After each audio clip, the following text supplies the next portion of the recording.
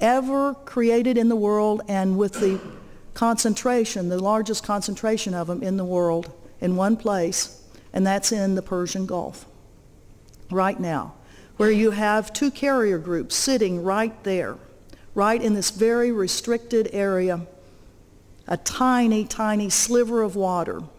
We have so many ships in that small sliver of water that probably you could walk across the Persian Gulf on ships.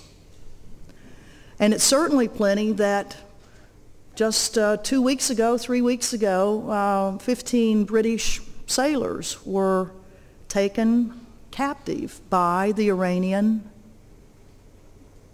naval forces. And you say, well, how in the world could that ever happen? I mean, that's a dangerous part of the world. I mean, all of the tensions that are going on, where we have two hot-headed presidents.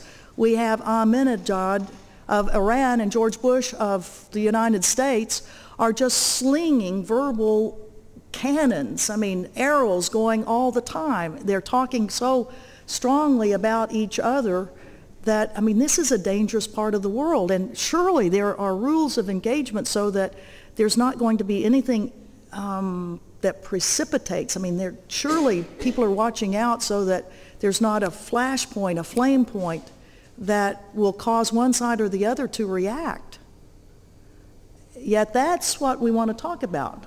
The possibility, the probabilities. Are there things that are being set up in that area of the world that mean that there will be a war there?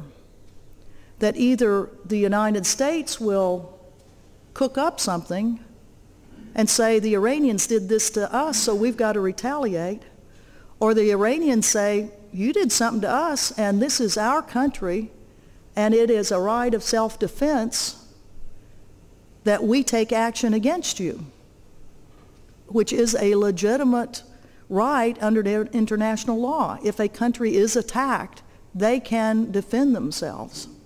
So here you have a situation 2 weeks ago where these British sailors in these little Zodiac boats were zipping around, checking out various ships that were coming through this very narrow area, and ships that have legitimate purposes. I mean, there are all sorts of things besides just military ships in there. There are oil tankers, tons of them, that are moving oil from Iran.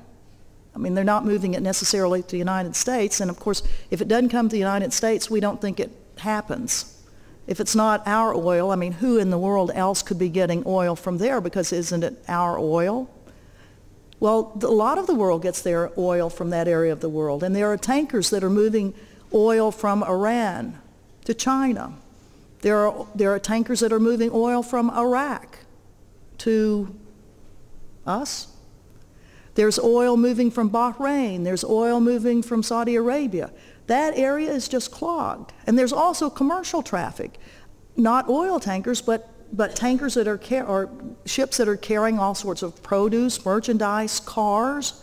And in fact, apparently these British sailors were going aboard. They were boarding a ship that they had heard was carrying cars into Iraq, and somebody hadn't paid the duty, or something was illegal about it, and they were checking to see what was going on. So here they were on their little mission, and all of a sudden the Iranian Navy comes up and says, you're in our waters, we're taking you. And it wasn't the first time they did it. Several years ago, there were British sailors that had been taken for being according to the Iranians at least, in the wrong place. Well, so what happened? Did World War III start there? No. There we go. There were some things that were going on behind the scenes that meant that the British did not react in the way that one would suspect the United States of America would have reacted. What would have happened if those had been American sailors in those Zodiac boats?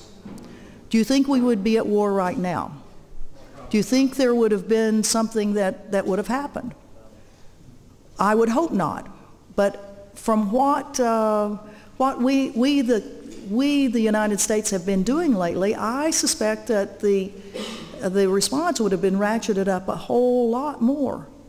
Right now, we as the invader and occupier of Iraq, even though we say we've given the sovereignty back to Iraq, but we still do go into Iranian consulates and take out people, diplomatic institutions that supposedly are sovereign territory of the country they represent, even though it's in a different country, but by diplomatic laws and courtesies, you're not supposed to go in breaking into somebody else's consulate, even if it is to go get somebody that you think may be supplying arms to somebody else. Because if that is true, how about the military attachés that are sitting in the U.S. Embassy in the Green Zone? I mean, they are doing exactly the same thing. Of course, in our views, that's our right. I mean, we're there to help. We invaded and occupied. It is our land, and even though half the Iraqis at least or more say you ought to get out of here, because our soldiers are there, we get a free pass on this. But to a lot of the countries of the world, America should not be given a free pass. But what we did was take five Iranians, who the Iranians say are diplomats, and we say are arms agents. And did we give them back? The British were held for, what, 2 weeks? The British sailors were held by the Iranians for 2 weeks. How long have we held the 5 Iranian diplomats? Yeah, we've still got them. They are a part of 250 foreigners that the United States of America are holding in Iraq right now. And there seems to be a little bit of a discussion within the administration on what to do with them. One article says that Condoleezza Rice, as Secretary of State, has said it's in the best interest of the United States that we return those 5 diplomats. She was overruled. So we, the United States, are still holding those 5 diplomats. How many other people are being held in Iraq right now? 17,000 people are detained in Iraq. 17,000, those would be Iraqis. Our peace surge, that's what we call it. It's the war surge, the thing that happened after Christmas, where we are putting in another 21,500 people to calm the war down in Iraq. How many of those people were for purely detention purposes? Anybody know? The newspapers say that 2,500 more military policemen have been requested to go to Iraq because it is the intent of the United States during this surge to detain more and more Iraqis. Right now we already have 17,000 of them. And we did such a good job on prison care for Abu Ghraib and other things. I would say that probably that part of the surge is not going to be working any better than it had before. So the detention of people, 250 foreigners detained in Iraq, including five Iranians. That's something we need to always be keeping in mind. Who do we have detained, and why are they being detained? Today in the newspaper, there's just so much stuff. I've been kind of out of touch. I was up at Trap Rock Peace Center up in western Massachusetts attending a social forum, so I didn't really get to check every single day everything that was happening. So this morning before I left, I quickly kind of downloaded a couple of articles, and one of them was a U.S. general, the deputy operations commander of CENTCOM, because there is the U.S. planning to attack Iraq? We've had various statements coming out of the administration. Back in last fall, the statements were all options are on the table for Iran. We're not taking any options off, to include the nuclear option. That was one of the questions. Well, the deputy operations chief for the Central Command has just said that the U.S. has no plans to attack Iraq. This is the latest U.S. rejection of military action. It says we do have plans, but we aren't planning on implementing them. It does say that tensions have risen over Washington's accusations that Tehran is providing deadly weapons and training to militants attacking U.S. forces in Iraq, a claim Iran denies. President Bush has said that the U.S. military would aggressively pursue Iranian agents who stir up trouble in Iraq. So now they've got to identify, which are these Iranian agents? Well, this general says, well, there's a little bit of backtracking on what the administration says versus what the military says, the professional military. Our military is saying the presence of certain weapons, certain technology, certain tactics and techniques point us to elements of the Iranian military, but I would be remiss if I then connected dots any greater than that. He says he believes that military action against Iran would not be the best course of action, the Admiral Bill Fallon, who was the commander of U.S. forces first in the Pacific, out where I live in Hawaii, now the new commander of Central Command, says he does not view military action with Iran as desired military activity right now. The last resort of conflict is war. We should use diplomacy before war. Well, I agree with that. I think our military probably wishes there had been a heck of a lot more diplomacy before the decision to go into Iraq was made.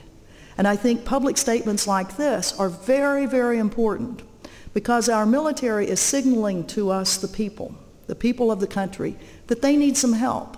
They need some help to stave off a political decision that is not based on national security, is not based on military necessity, but is based on political aspirations to use military force.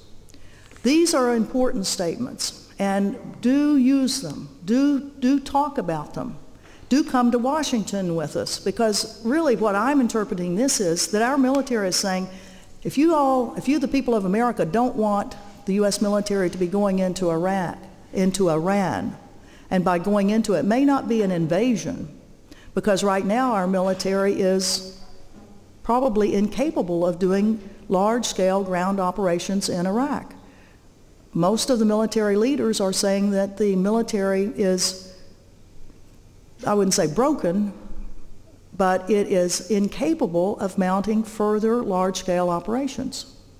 We have a military that is totally dependent on the Reserve and National Guard forces, whose equipment has been pretty well used up in Iraq. We have men and women that are pretty well fed up with having to go back to Iraq or Afghanistan for not just one time, 2 times, and many of them, like Marines that go back, that can go for 7 months and then they have a short time back. Many of them have been 3 and 4 times. Yeah, they're volunteers. That's what everybody tells them. Suck it up, you volunteered. Well, they didn't volunteer for this.